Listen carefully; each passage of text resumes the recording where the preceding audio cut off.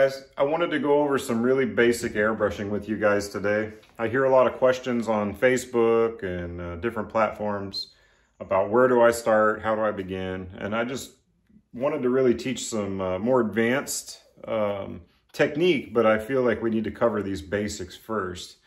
And as always, I'm not teaching the right way, I'm just teaching the way I learned. So I'm going to start off with the type of airbrush I'm using. There's lots of versions out there. This one's one of my favorites, the Omni 3000. It's a Badger product, Badger airbrushes. And the reason I like it is because the needle is so very exposed. See if you can see that needle up there. Forgive my paint under my fingernails there. But you can pick the paint off of the needle, and that gives you a really clean, fine line all the time. And I'm spraying a lot of volume of paint, so I tend to use a bottle, and this is called a suction feed.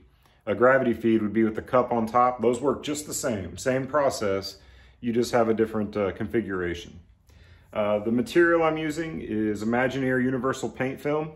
This is a very durable product, a Badger product also.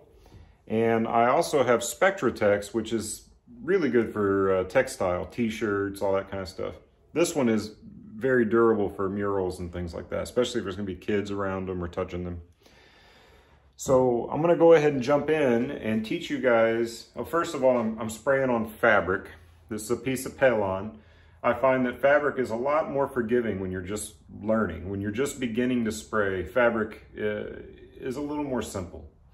It absorbs a lot of the overspray. You don't get bleed that blows away from the air pressure and things like that. So I'm gonna go ahead and jump in and show you what a dagger stroke is. A dagger stroke is a very, very basic stroke that we use in airbrushing. And when you're spraying with an airbrush, you push down, you get your air. You pull back, you get your paint. So when you're doing a dagger stroke, remember, or any airbrushing, always start with your air, do your paint, pull back and get your paint, and push forward and stop your paint, and then let off the air. If you don't do that, so let's say I do a couple dagger strokes. That's a dagger stroke. Just pull back and you push forward as you move to the side. So push forward, pull back, push forward, pull back, push forward, pull back, push forward.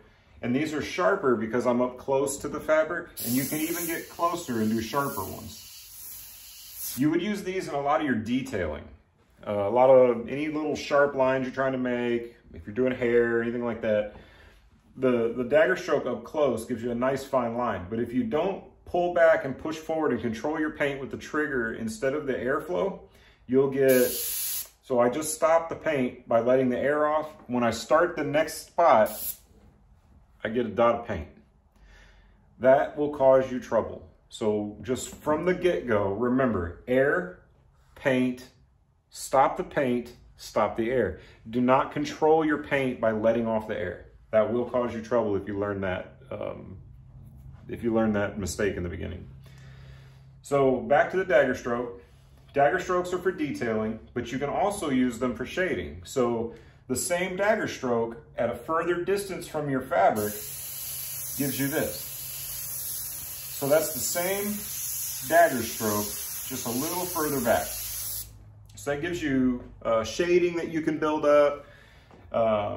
Your dagger stroke is all your detailing, and that's all about pulling back the trigger and then pushing the trigger forward to stop the paint flow.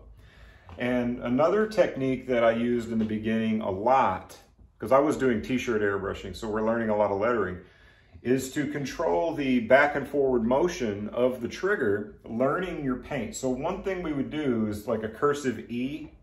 On one side, we're pulling back the trigger, and on the other side, we're pushing it forward. So with a cursive E, so you get thick lines and skinny lines. Oh, I snagged my paper. That's how close I am, or I'm snagging my material. That's how close I am to it. So when you're doing these, you want to pull back, push forward, pull back, push forward, pull back, push forward, pull back, push forward. So you're getting a skinny line and a thick line together, and that's teaching you to control this trigger action. Another thing that they always wanted us to do when we were first learning how to do this airbrushing was to keep our angle the same and our height the same. That was one of the things we were learning when we were first starting to do t-shirt lettering. I learned it 25 years ago. So when you start doing these basic practices with your airbrush, this is how you control and learn your airbrush itself. Once you've learned these things, you can move into things like shielding. So you take the dagger stroke. So there's dagger stroke right there. Shielding is just grabbing some type of material that blocks it. This is actually a freehand airbrush template shield. I've had these for years. So let's say I had something I wanted to protect on one side. Shielding is still a dagger stroke, but it gives you a nice straight line right there. So these are great. You can put them flat and bring them up. So you get a soft line or a sharp line. You got all the curves that you can do, so you can just use it any different way. You can continue to move your curves around. So you can do anything with a shield. Sometimes you want to mask it, or some people call it frisk it. That's where you put tape on and cut your image out to truly protect what's on the other side of it. So these are all basic tools used while airbrushing when you're learning just the airbrush itself. So if you get a chance, get your airbrush, get your airflow. Another thing with your air compressor, make sure your air compressor has a diaphragm and isn't running directly off the compressor. If it's running directly off the compressor, you'll have dots, and that's the compression stroke in the compressor. So if it has a diaphragm or a tank or anything like that, that'll give you your continued airflow, and that's what you want. That way your line stays steady. You don't have any breaks in your lines. That's just because your air pressure is coming from a tank and not directly off a compressor. Those little bitty ones you can buy in a kit often aren't very good. Sometimes you need to upgrade just a little bit and get one that, make sure it says diaphragm.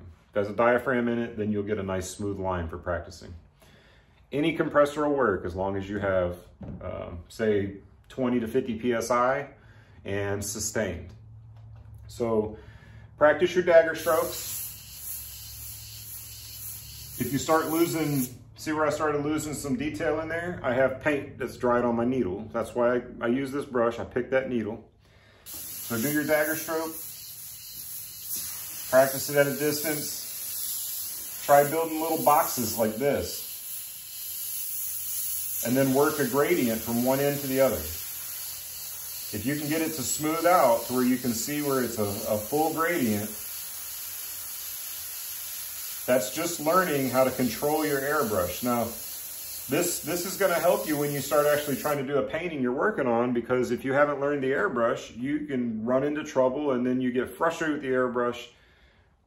Take a few sheets, take a sheet, take a t-shirt, take something you don't need, and just fill it up with paint and learn your airbrush. That's gonna help you out a lot.